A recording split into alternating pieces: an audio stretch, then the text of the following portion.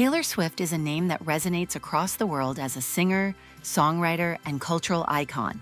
In 2015, at just 25 years old, she made history by becoming the youngest woman ever included on Forbes' list of the 100 most powerful women. But how did she rise to such power and influence? It all comes down to her extraordinary songwriting abilities.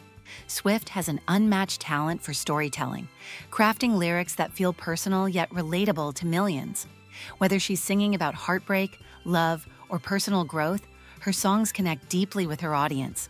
Many of her tracks are inspired by her own relationships and experiences, giving them an emotional authenticity that fans love.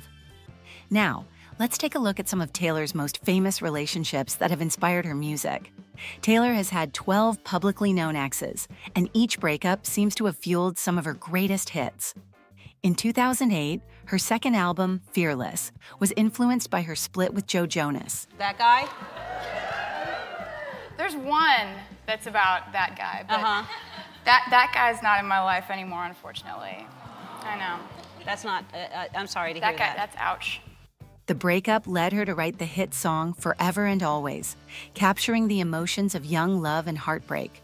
Her song Back to December from 2010 was written as an apology to actor Taylor Lautner, her co-star in the movie Valentine's Day. After her breakup with John Mayer, she penned the hauntingly raw Dear John, a track that vividly portrayed the pain and lessons learned from that relationship. In 2010, Swift dated Jake Gyllenhaal, and from that emotional roller coaster came two fan-favorite tracks, The Last Time and All Too Well. The latter has become an anthem for anyone dealing with the lingering pain of a breakup. Next came her high-profile relationship with Harry Styles. Their time together inspired songs like I Knew You Were Trouble and Out of the Woods, where Swift reflected on the highs and lows of their romance. For 6 years, it seemed like Taylor had found stability with actor Joe Alwyn, but the two quietly ended their relationship in April 2023. Shortly after, she released the heartbreaking track, You're Losing Me, which many speculate was about their split, expressing her inner turmoil and loss. Beyond her music, Swift has also made headlines for her bold political stances. In a surprising and controversial move, she publicly endorsed Vice President Kamala Harris during her campaign for the U.S. presidency.